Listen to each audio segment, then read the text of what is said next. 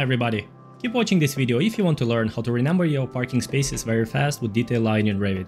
I've just published a new tool to my free Revit extension called EF Tools. Check it out if you've never heard of it, there's gonna be a link somewhere on the top with the installation guide. So let's have a look how this specific tool works.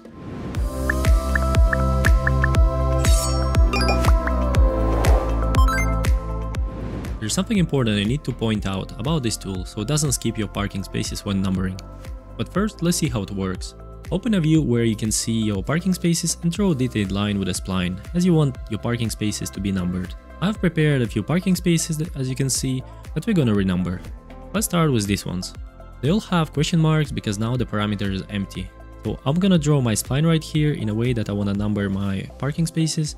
Once you have completed your line, go to EF Tools tab, look for Renumbering pull-down menu, and click on Renumber Parkings with Spline tool. Then select your spline line that you have just drawn.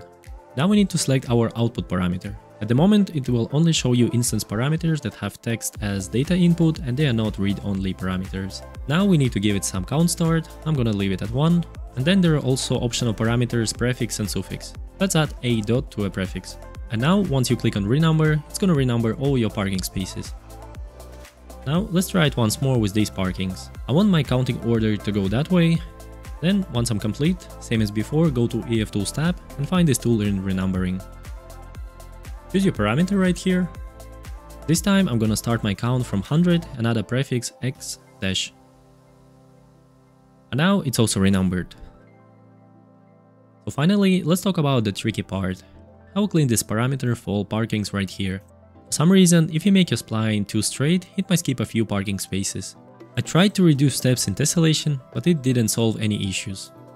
So I would recommend you make your spline more curly and then have a visual check if everything was renumbered. Thank you for watching this video. I want to shout out my patrons who support me on a monthly basis. You can become one of my patrons too. Link will be in the description of this video. My name is Eric Fritz and I'll see you in the next video.